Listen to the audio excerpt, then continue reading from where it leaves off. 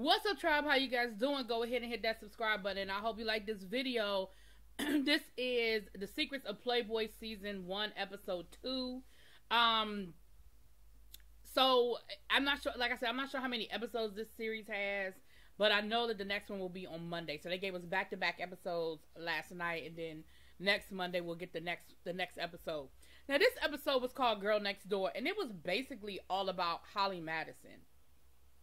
Now, some of you may not know who Holly Madison is. You may not remember. But back in like the 2000s,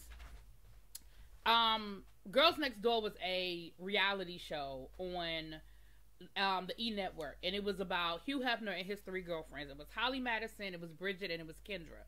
Now, Kendra eventually, we know, left. She ended up marrying Hank Basket, who was a football player. She had a whole nother reality life, right? Holly was always considered, out of the 3 girlfriends, Holly was considered the main girlfriend. She was the one that actually lived in the room with Hef. She was like his bottom, you know what. Now, this was her story. So immediately we see her, and we actually meet a couple of other friends, Allison Reynolds and her husband. Now, Allison Reynolds and her husband, they were basically defending Hugh Hef, and they were saying that Holly was just a gold digger, and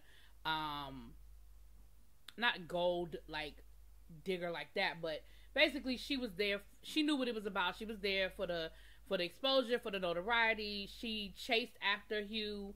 You know, she absolutely, like, he didn't pursue her. She pursued him. She wanted to be the girlfriend. And they couldn't believe that she did what she did, because she ended up writing a book. And in her book, she talked about her life in the mansion. Now, let's talk about it a little bit. First of all, we found out that Holly has, it sounds like she self-diagnosed herself with having Asperger's. I don't know if she went to a doctor, but she grew up, she said she always sort of grew up, you know, with this little quirkiness, and her mother always said that she thought she had Asperger's. I'm only saying, this has no bearing on the story. I'm just telling you what she said, child. Now, Holly talked about, she said she grew up in all of the best, like, everybody she idolized started off as Playboy bunnies. I mean, Playboy. In Playboy, she said the Pam Andersons, the Jenny McCarthy's, she named somebody else. And all of them had one thing in common. They had all been in Playboy. And so she was like, she grew up wanting to be in Playboy. Like, she never made any bones about it. She never acted like that wasn't something she wanted to do. She absolutely wanted to be in Playboy. She was working for Hawaiian Tropic, I think she said, as like a model, and one of Hugh Hefner's photographers saw her, and he invited her to a party at the mansion, and basically the rest was history. She went to the party at the mansion. I guess she made the right moves to caught his attention. She got invited to come back, and then eventually she was asked to be one of his girlfriends, because at the time, him having an entourage of girlfriends wasn't new. So it seems like somewhere in the 90s into the 2000s is when he transitioned into like, forget this whole one girlfriend at a time thing. I'm just gonna have a whole slew of girlfriends, and it's gonna be what it's gonna be. Now, they talked about the fact that a lot of the girlfriends never admitted that they were actually having sex with Hugh. They made it seem like it was all just, you know, for appearances, that they weren't actually sleeping with him. Yeah, they lived at the mansion, but it was all really, you know, it was all more of a living up to the Playboy mindset than them actually having sex. Well, Holly told the story of the first night she went out with them as part of the girlfriend clique, and that night they went back to the mansion and went to his room, and it basically was a whole orgy situation, and she absolutely slept with Hef. Matter of fact, she said she was first. She went first. She said the next morning she woke up, she was sick to her stomach. She wasn't happy about what happened, but she ain't leave. Now listen.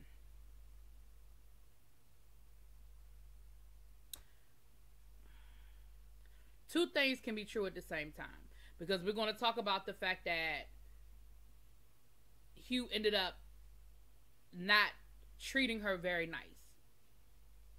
But two things can be true at the same time. He could have not treated her very nice, but you also made a decision in the beginning to stay, because it seems to me like if the first night that you were his quote-unquote girlfriend, you were sort of initiated into the situation with the whole orgy, you knew what it was.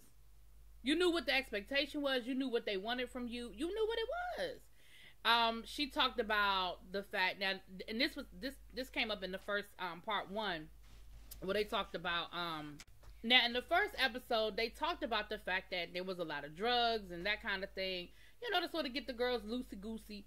And she said the same thing was true with here. Eventually she went from being like, you know, the third or fourth girlfriend to basically being the main, you know, his main girlfriend. And they said that the way she did that was basically being what he needed or wanted in a girlfriend. Like, she liked what he liked. He used to have movie night. Like, I think they said Tuesdays and Thursdays he had movie night, and she always went to movie night. And even though they would watch like old classics, she always loved them. If his music, she listened to his music. Anna Nicole, that was the other person she said she looked up to and idolized, was Anna Nicole. And again, all of those, we know all of those were Playboy bunnies. And so she talked about that, and she said, you know, and they asked her, "Would you know? Did you find yourself falling in love with him?" And she said, "You know, at one point, yeah, I did." And we all do that, y'all. You know, we've all been there and done that. You know, you find that man, you in love with that man, and it is what it is. Like, we all been there and done that. So they talked about. She talked about the fact that Hugh would pit the girls against each other. So a lot of the girls ended up hating her. So she really didn't have any allies in the house. She didn't have any friends in the house because all the other girls hated her because she was his favorite. And as a result, she was very isolated. You know, it wasn't until Bridget, the other girl next door, came along that they became cool, because Bridget was like, I never wanted to be his main girl. Like, I never wanted to be that. I never wanted her position. So it was never a rivalry there. It was never anything to be jealous of. It was never an issue. I never wanted that. She said that when she first moved in the mansion, she tried to keep her job and keep some semblance of independence, and he made her quit her job. I mean, she was a waitress, so we're not talking about like a Fortune 500, but she said she wanted to keep some sort of independence. She talked about how they weren't allowed to leave the house. They had a 9 o'clock curfew. They did get an allowance of $1,000 a week, which in 2000 money, I mean, hell, $1,000 a week right now is decent money. But, you know, 20 years ago, $1,000 a week was pretty decent money, you know, to not work, you know. I mean, I'm not talking about the other stuff they was doing, but I'm just saying to not work, you know. And then they sort of kept flashing back to like some of his other girlfriends. So we met another girlfriend, Sandra Theodore. She was a girlfriend from like the late 70s into the early 80s. And again, they talked about the fact that she had a curfew. She wasn't allowed. She went out to lunch one time with a friend, like another playmate. And Hugh sent a bodyguard, and the bodyguard kept calling and checking in, saying where they were, what they were doing, you know, that kind of thing. It was definitely creating a conversation of that isolation, and Holly described it as having Stockholm syndrome. She said, because that's what she said when they asked her, well, did you love him? And she said, in a Stockholm syndrome kind of way, like, yeah, I loved him because I thought, like, he was like, I saw him as, like, you know, yes, technically he was the one holding me there and keeping me sort of captive, but I loved him because I loved him, you know. I don't know, you know. So let me look at my notes, because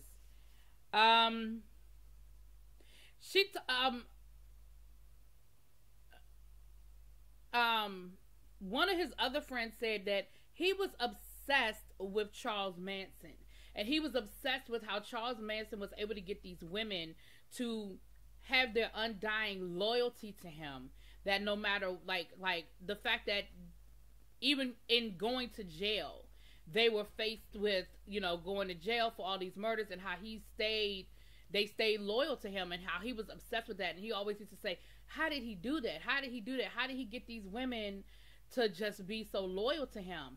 Can't read my own hair right on that one. They definitely talked about that there was these sex parties with orgies. They said it was that he had a thing for young girls. He had a thing for that, you know, small waist, big boob, you know, thing. Plastic surgery. She said plastic surgery was a major thing in the mansion, that they all had it. And she admitted that she got her boobs done and her nose done, and she would get little, you know, nip, dip, dip, dip, dip. They even showed pictures of, like, when she first got to the mansion, and then how was been there, you could see the difference. You could see, and they talked about how all of them basically ended up looking alike. They all had that blonde hair. They all had that same look, and they saw them being interviewed by a reporter, and the reporter even said to them, how do y'all tell each other apart? Like, y'all all look alike. She said, so one day she decided that she wanted to cut her hair to look different, to just stand out. And he hated it. He was so angry with her when she cut her hair. They talked about Girls Next Door. She said she loved being on Girls Next Door because she got to actually have a job. They gave her like a little, you know, bullshit job for the purposes of filming the show down at Playboy, you know, publishing or whatever. And she loved it, you know, and she said she absolutely loved the doors that it opened to her. And she loved being on the show. She said, you know, but it was very much the way it happened was very forced on them. That they basically, Bridget talked about how she was in the shower and Hugh came to her and was like, you need to sign this contract right now. And she was like, can I finish taking my shower first? And he was like, no, you need to sign it right now. Right now you need to sign this contract. And Holly said the same thing with her. He gave her the contract, was like, sign it. And she was like, well, I want to read it. He was like, you don't have time to do that. Just sign this contract. And they said that Girls Next Door came at a great time for Playboy because it came at a time where they needed it to be relevant. You know, the platform was sort of falling off. Playboy wasn't what it used to be. And, you know, there were so many other outlets and so many other ways to get the Playboy experience that they were just losing some traction. And so the show definitely put them back in the spotlight, gave them sort of like a shot in the arm. And so he was desperate for the show to happen and desperate to keep the show going once it did happen. She said one of the reasons why she was scared of leaving, one of the things that kept her there, was that there were so many pictures of her and videos of her doing things, you know, unimaginable things and things that she would have definitely been embarrassed for it to become public. And she was afraid of revenge porn. You know, she said she was just afraid that things would get leaked and things of that nature. And so that's what kept her there, even once she stopped being happy, what kept her there for so long. And she said that, you know, she had gotten into a deep depression, but the Girls Next Door show sort of helped her. Like, she was happy again. And then once what made her finally leave, she talked about being suicidal, and she was saying, you know, imagine having sex in a group full of women that hate you. You know, like, you're having these group sex sessions and everybody in the room hates you. Like, they want your spot, you know. She talked about how they would go out to the club because they would go clubbing twice a week, and they would go to the club, and these women would be recruiting these girls from the club to come back to the house, and it would just be this, she said it was just this endless cycle, and, you know, it just got to be harder and harder for her. And she said that, you know, the other girls were leaving, you know, like I said, Kendrick left and got married, Bridget left, and so she was back to not having any friends in the house, and it was just her. And she said how one night, Bridget said she called her one night and talked about how there was an altercation. Now, she never said anything physical about Hugh. Like, she never said he beat her or slapped her up or anything, but she said that they did get into this argument, and when she got up to leave, he grabbed her by her hair and he yanked her. And that was when she was like, okay, that's it. I gotta go. She said that over the years, she had saved her money really well, and she had been very good about investing her money, and so financially she was good, and she left. She said that she is under no illusions. She understands that her time at Playboy and at the Playboy Mansion definitely opened up doors to her. You know, she had a cabaret show in Las Vegas. She did her own reality show about her cabaret show. So, you know, she said she's gotten married. She's had kids. So she is under no illusions about, you know, what that time did for her. But it was definitely some dark times to it. And it was definitely some not so great times to it. So, yeah, you know, it was definitely an interesting point of view to hear her story, you know. And like I said, there was some other ex-girlfriends sprinkled in, but hers was like the main story. The other ex-girlfriends were pretty much kind of co-signing everything she was saying. Like, that was my experience. One woman said that, you know, this was like late 70s. It was Sandra, and she said that, you know, she was never interested in women. She was never wanted to be with a woman, but eventually she sort of gave into, you know, he kept asking and asking and asking and asking, and so eventually she gave into it. And, you know, she said, but she didn't like it. It was never really comfortable for her. It wasn't something she wanted, you know. But she did give in because he kept asking, you know. And that's just kind of that, y'all. So that's what it is. That was episode 2, honey. We'll be back next week for episode 3. And her book is called Down the Rabbit Hole. So if y'all want to go read all the details, you know, I think she gets real detail because his friends seem to be very unhappy with her story. So I feel like she gives all the details, honey. Anyway, I'll talk to y'all later.